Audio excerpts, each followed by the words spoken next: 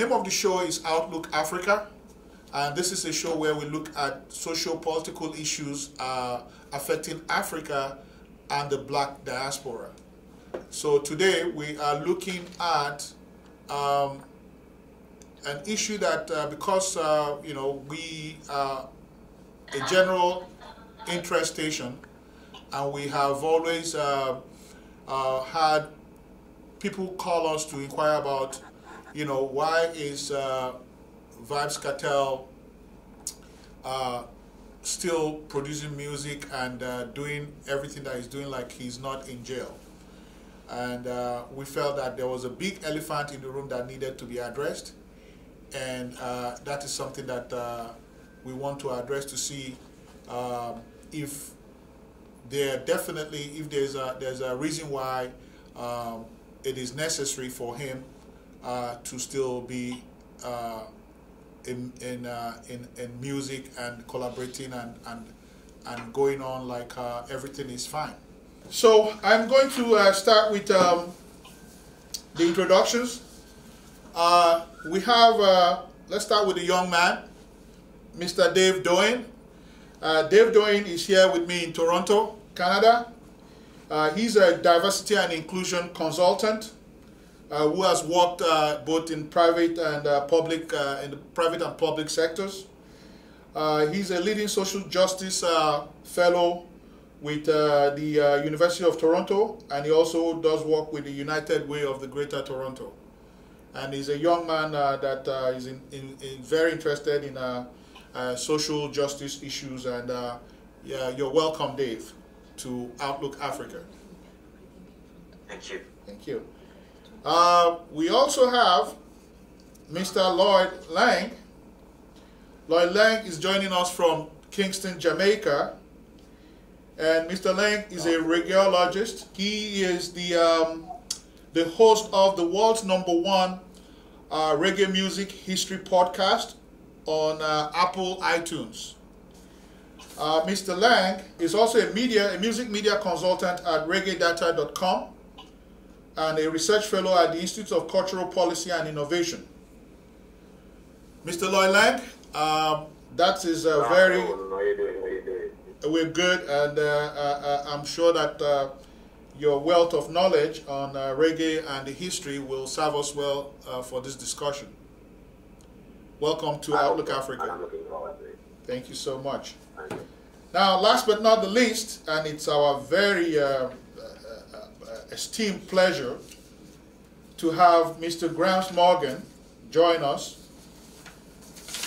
Mr. Morgan is a member Morgan Heritage, and of course Morgan Heritage is a Grammy-nominated group whose hits include Down by the River, Perfect Love, She's Still Loving Me, Tell Me How Come, amongst a host of others. Now, not only that, Mr. Gramps Morgan is also a solo artist, and you can check him out on all available music where you get your music, and we are going to be putting that on the screen later for you. But Mr. Morgan, Gramps Morgan is a solo artist that has been part of the Morgan Heritage and is breaking out on his own, and you're going to be hearing from him. Mr. Morgan, welcome to Outlook Africa. Thank you. Thank you for having us. Thank you. Thank you very much. Now, if I may start with you, Gramps, as an artist and a conscious artist, because your music tends to be, if I'm correct, a bit cultural, a bit lovers rock, reggae, more on that genre than dancehall. Am I correct in saying that? Yes, I would say 95% of it, but Morgan Heritage has done and dabbled in dancehall a little bit with people like Bounty Killer, Buju Banton, Sizzla Kalonji. So we dabbled in dancehall, but 95% conscious, and even when it is dancehall, the lyric. Yes, and we enjoyed all of it. too. So now with that in mind, just wanted to get your perspective on what the topic of discussion today as much as you can. Vybz Kartel, he is quite a phenomenal dancehall artist who has been in the industry for quite some time. Very, very influential. He was indicted on murder charges and eventually convicted. Now, we're not going to go into all that because that, for me, is settled. The only issue that one has right now is his continued participation and success in the industry. Some people look at it like he's not really paying the price for what he's supposed to have, the crimes that he has supposed to have committed. And what does this say about the music, the reggae industry itself, and of course, the larger Jamaican judicial system? Well, first of all, that situation where you talk about with Vybz Kartel being able to make music, I guess it's part of his whole rehabilitation kind of thing, because they have programs in prisons all over the world that do the same thing. However, I do believe, I don't know a lot about the case, but I think that that was part of his sentencing, that he would be allowed to make music to make money to pay back to the families of the departed, that the murder victim that was, I think his name was Screechy, I forgot his name, but I'm sure the encyclopedia leg know the full lyrics. Clive Lizard Williams. Clive Williams. Yeah, Lizard. So my opinion on that is that the Jamaica judicial system, when it comes to, wait, I say rehabilitating an artist, that they thought that would be best and be a part of it. So that's up to the government, you know what I mean? I'm a fan of Vybz Kartel, number one. I'm a fan of his lyric, his artistry as an artist. Vybz Kartel, when he was in prison, while he's in prison now, and before he went to prison, he always knew that I didn't like some of his lyrics. But there are lyrics out there that he's talking a lot of realistic messages and conscious messages. And I think, me personally, I think the best of him is yet to come. I hope that he prays, I pray and hope that he awakens and comes from this a better man, a better father, because when a man has time to reflect, he has time to reflect on his past, his present, and his future. That's a very positive look on it. What we're referring to is the Rehabilitation Through Music program that is a program that the Jamaican prison system offers to people that are incarcerated and that are musically inclined. The report is that he declined to participate in it. Someone like Jack Cure was a very successful participant in that program. Yes. Let's move to Mr. Lake. Same question to you. You're there in Jamaica, and I'm sure that you probably were aware of, you lived through his the process of, he's going through the process of being indicted and eventually being jailed. And you understand what was on the ground there in Jamaica in terms of the feeling of the people.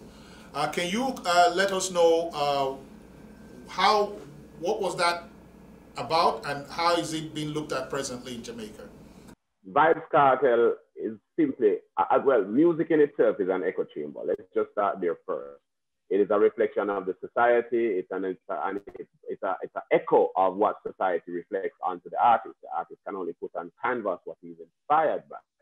Now, way before there was Vybz Kartel and the start of this conversation about whether he should be doing in prison or how he's doing it, it's a technique that we saw popping up in hip hop from the mid-90s, where people were, doing their mixtapes via over the phone.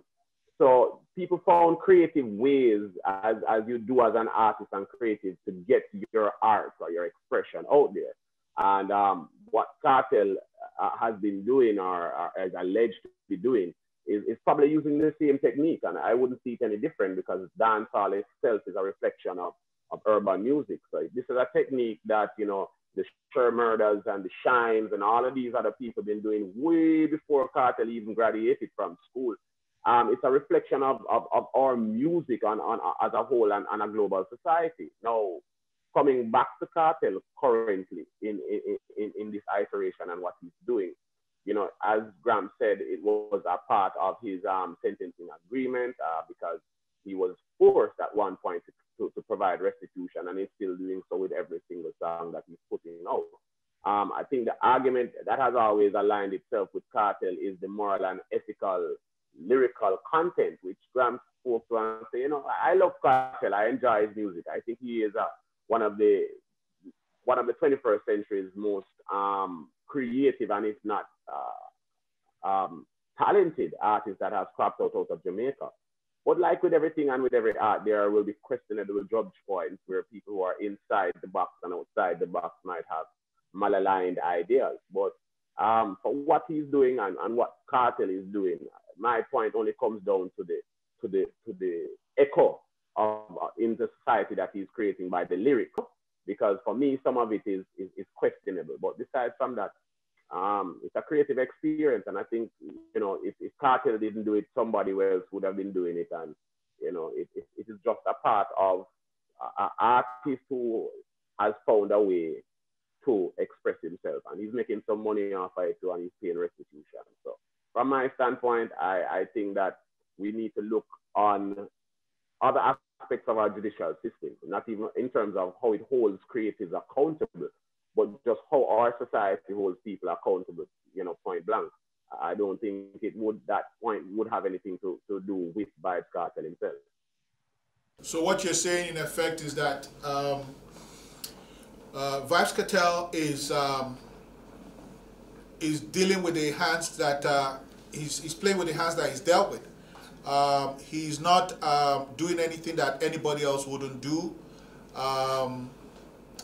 It's the responsibility of the Jamaican judiciary to decide if he will be allowed to participate and continue to produce music or not.